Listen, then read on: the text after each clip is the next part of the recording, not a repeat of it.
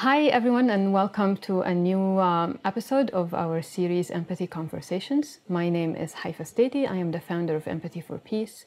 We are an organization that's dedicated to creating a more peaceful world through empathy. And we do that by connecting empathy research to practical, real-world applications in peace building and conflict transformation. I am here joined today by my friend and colleague Simon Baron-Cohen and our special guest Monica Douglas. Welcome, Simon. Welcome, Monica. Simon, I know last time in our first conversation we talked a little bit about Empathy for Peace and about yourself. But just for people who are tuning in for the first time today, maybe you can tell us a little bit about yourself, and then I'll ask Monica to do the same. Sure. So I'm Simon Baron-Cohen. I'm a psychologist at Cambridge University, and I'm privileged to be one of the directors of the charity Empathy for Peace.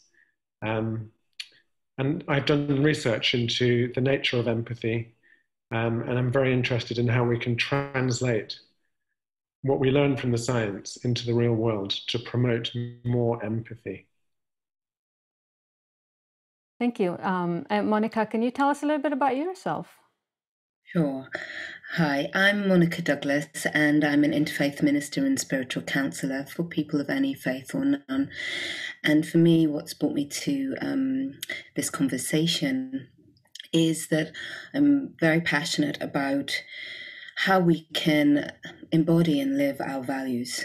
And for me, empathy has a real opportunity for us to bring more peace, more of a sense of humanity to us, so that we're able to foster a new way of being that actually is one that we've not had before.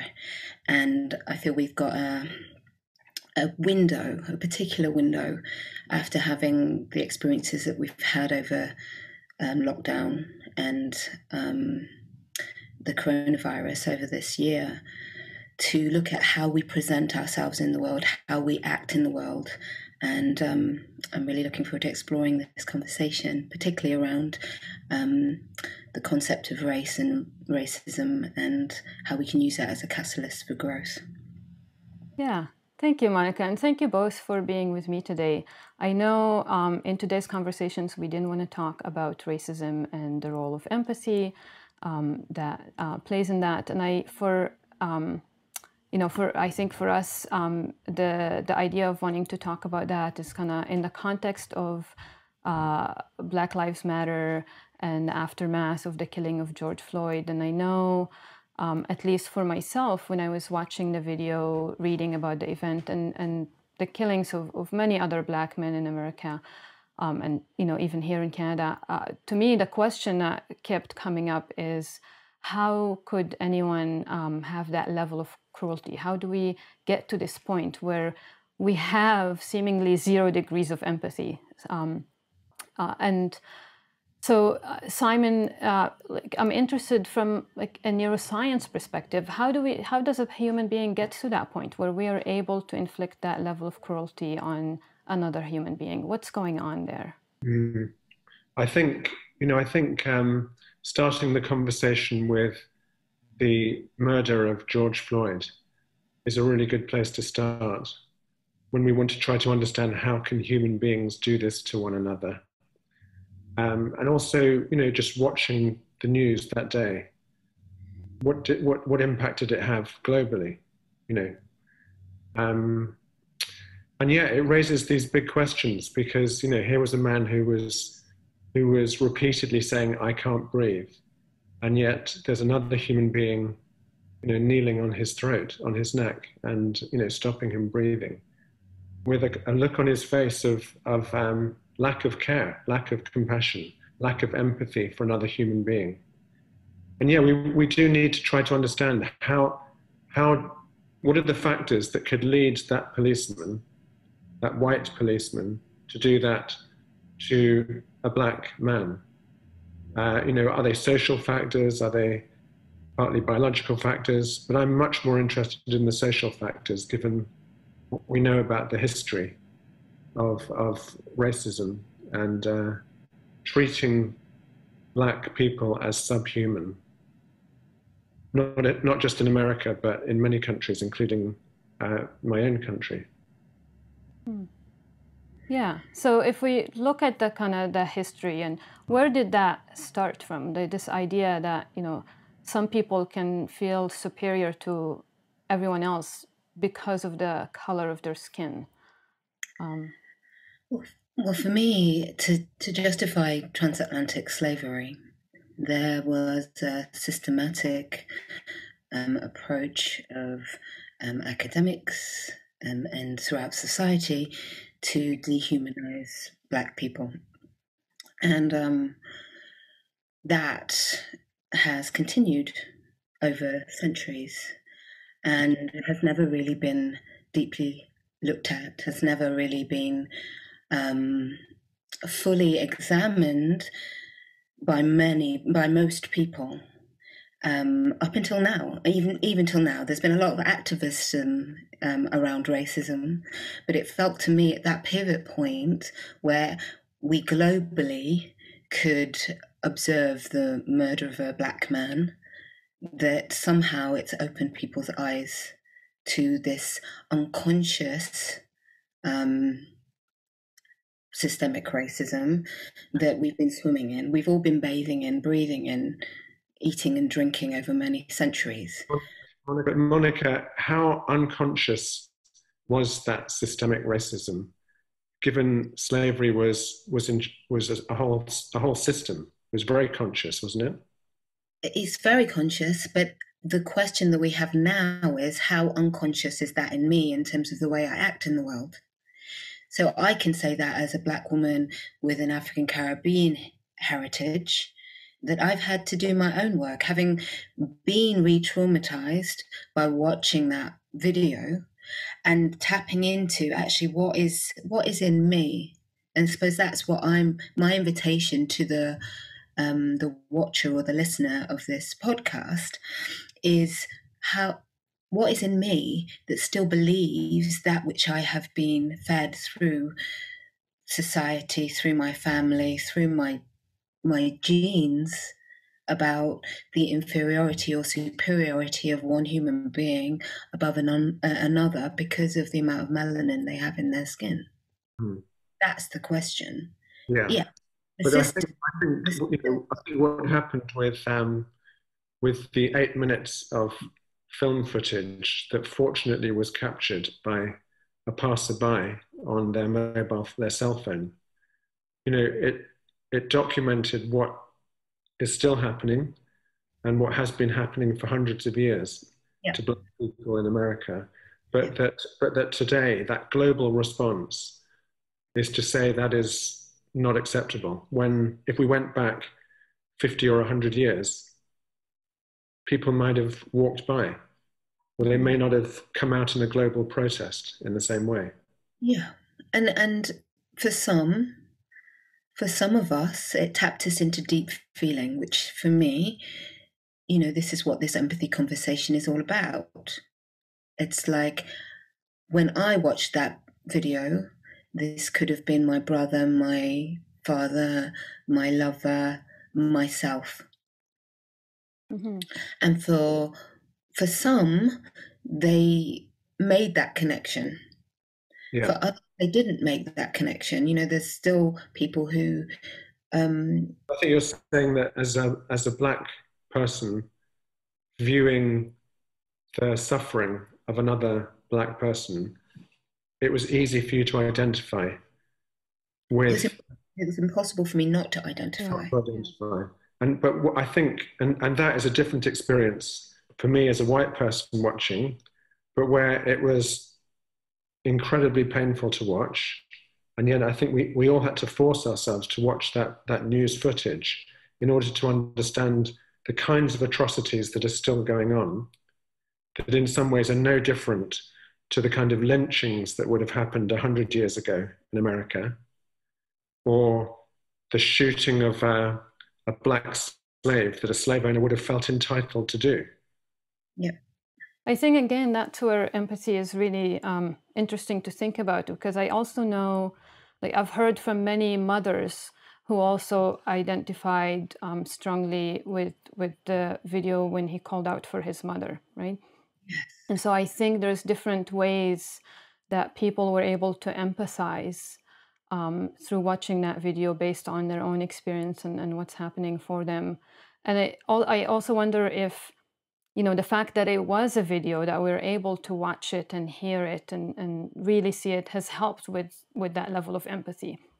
Because you're right, Simon, it's not like this is a new thing. This is something that has been happening, continues to happen. But how come we're, you know, all of a sudden we are empathizing more, we're noticing more, we're hearing it more? Is it that, you know, what makes us empathize more or less with something? Is it the video, or is it something else that was happening for us that all of a sudden now our empathy is kicking in where it didn't before? I also wonder whether it was the context of when. So we'd already been in a period of lockdown. Mm-hmm. So our senses have been heightened. We've been through an experience of being isolated from our loved ones and not being able to interact with each other, and then to have those images placed in front of us. And then also to see other people's reaction to it, the polarization that existed. Yeah. The people who denied that it even happened, to the people who went out on the street and marched. Yeah. But I remember when I was growing up that we didn't really have the concept of racism, let alone anti-racism. You know, I think it's a new kind of consciousness. And although America presents itself as being everyone is equal, clearly that's not happening. We can see that in so many different areas of American society, and that may be true in many other societies, including Britain. Of course. But, you know, I think the big response, the big global response was partly driven by empathy, you know, for the victim, that this is outrageous, and also a kind of consciousness that, you know, that racism has to be, you have to stand up against it. You know, if you see it publicly, if you hear examples of it in the workplace, you have to speak out. Whereas that wouldn't have been true, and there wasn't a kind of concept that this was bad. Yeah. I think this is what you mean by the kind of the unconscious side of racism. It was normalized. Yeah. It was normalized. I think like the point, Monica, you raised about the timing is really interesting for me because, again, like thinking about empathy, one of the things that COVID-19, the pandemic and the lockdown, I feel has made is it really brought to that feeling of the global village. Like all of a sudden we were all in the same, you know, the same thing, in the same place. And the thing we know about empathy is that it is much easier to empathize with people you count in your circle and in your group. And I wonder if the pandemic has just expanded what we consider to be our group and our circle. And with that level of kind of like expanded empathy, then we watch a video like that, and it's so much easier to think of you know, to think of everyone who, even people who normally we would have thought are different, to think of them as in our circle, in our global village, in our community. We're all in this together, and here is someone who is being killed, not because of the pandemic, but because of something totally different. And it's so much easier to then, you know, have that feeling of empathy and outrageousness. I agree. And I think I wanted to pick up on something that you said earlier in terms of those that empathized with the essence of that video because of the call for the mother. Mm-hmm. Because I think the idea of the universal mother, it taps into an archetype for us all. You know, we're here, we're born through the mother. And I feel that there's something in that in terms of an opportunity for the future, because that universal family Mm. I think we moved into the space of being a universal family by virtue of us all experiencing the pandemic together, which is a very unique moment for I think us. you're also saying that George was somebody's son.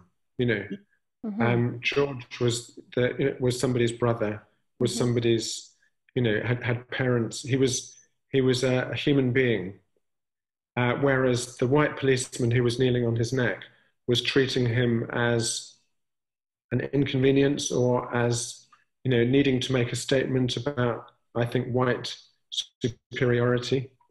You know, that concept is still there. Yeah. Even though we think of it as like an outdated concept, you know, when the white police do that to black people in the street, they're making a statement about who's in power and how they can treat people almost as objects, not as someone's son or brother. Yeah, and I think we can see that, and I think it's very easy for people to sort of locate that only in the US, you know, because and it's just not true. I've been working, you know, I'm based in Britain.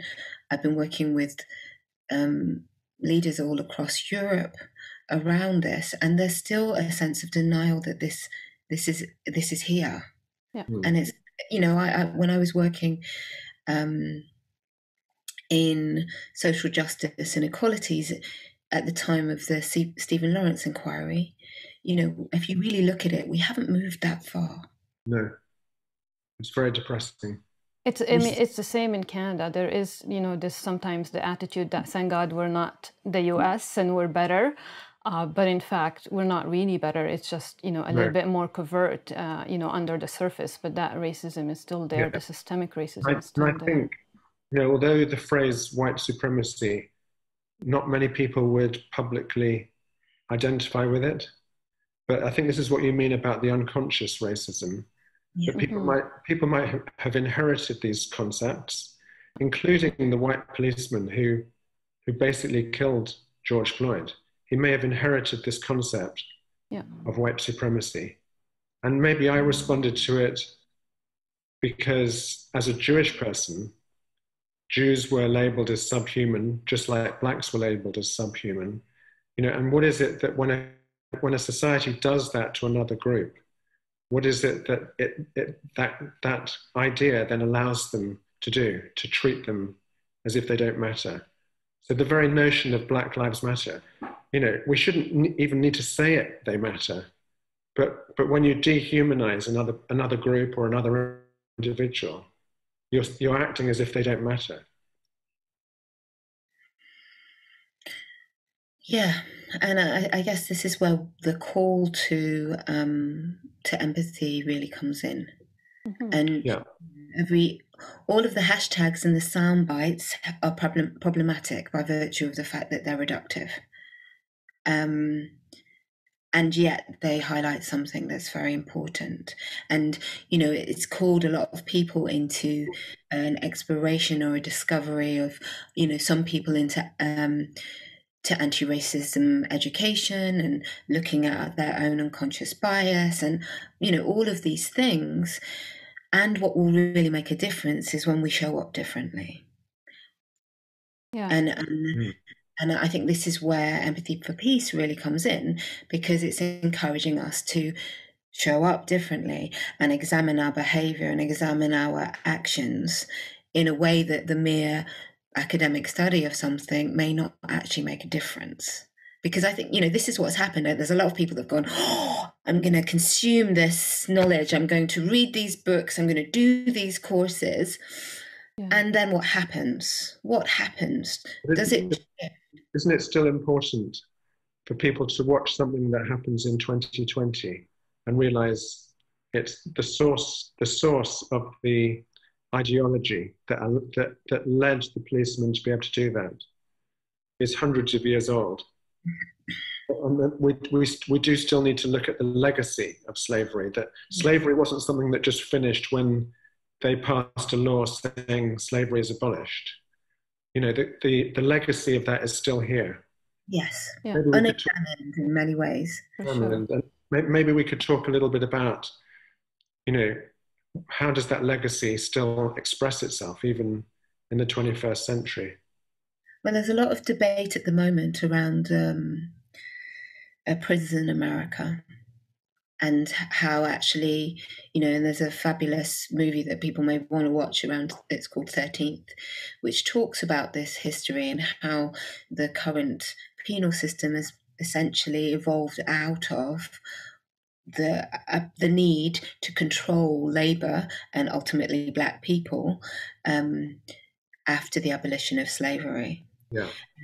And that the mechanisms and the processes and the forms and ways of controlling people have just moved through the centuries. Yeah. It may look different, but the basis of it is the same.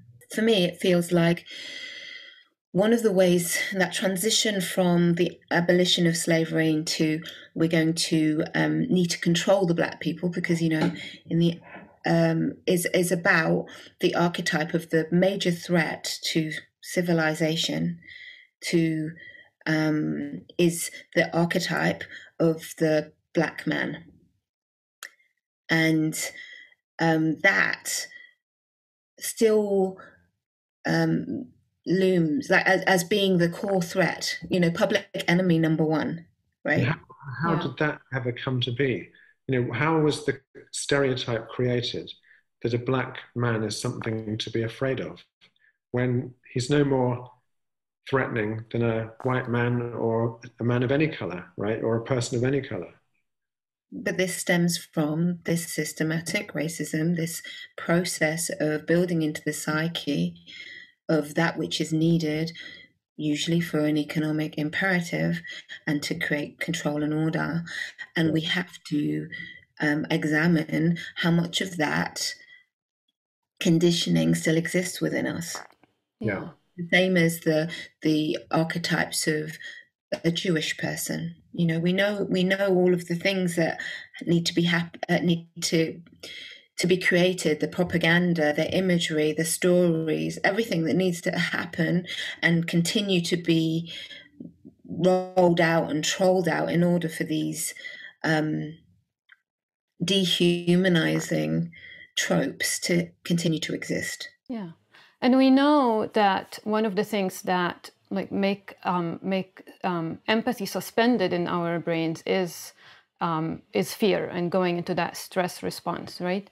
And so it makes sense to create this fear mongering thing in order for ourselves, but for others as well, to accept this dehumanization.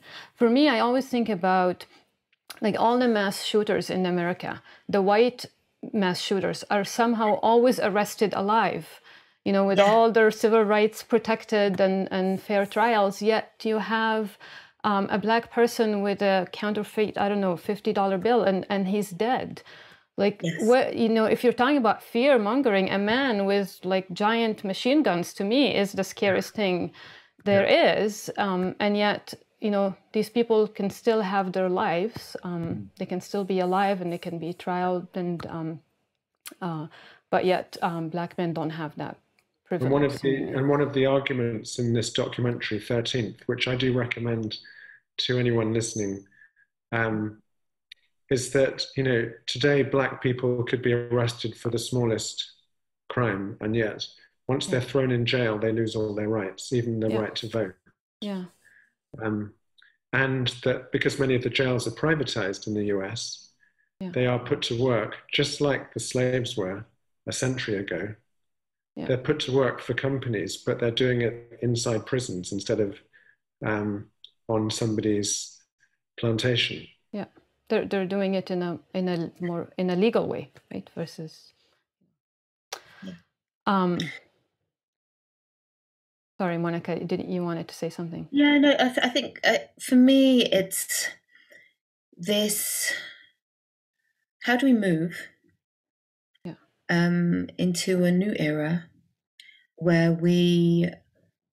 because for what happens to one impacts on us all, and we're all enslaved until we release this pattern, this insidious illness, which is what I call it, which prevents us from stepping into our full humanity. I felt the moment of the George Floyd murder, it was a catalyst for like a worldwide response. But the danger is that it got treated as just one moment and then it kind of fades. But I've been kind of impressed that even where I work, but in many workplaces and in many public institutions, the whole Black Lives Matter campaign or movement is forcing institutions to like re-examine their own practices. Why have we got an underrepresentation of Black people in this sector of the workplace or this part of society? So you're right, it impacts on all of us, and there's a kind of duty, a responsibility on all of us to kind of not just let that moment of universal empathy happen, which was that incredible outpouring, you know, protests in every city across the world, every town. But how do we keep that whole process of change happening? Because we've got a long way to go. Yeah, we do. And it's about all of us as individuals, and then working in our communities and our families to enable this to create a shift in us. Yeah. And, you know, I was reading something the other day, I can't remember the name of the author, but it was about, you know, we can see this as something that can be a long struggle, or we can choose to really focus our attention on this and use it as a catalyst for us opening up our hearts and our minds and acting differently in the world. But we in order for that to happen, we need to do our work. Yeah. And we need to do it not just at an intellectual level, but at a felt sense of increasing our empathetic ability.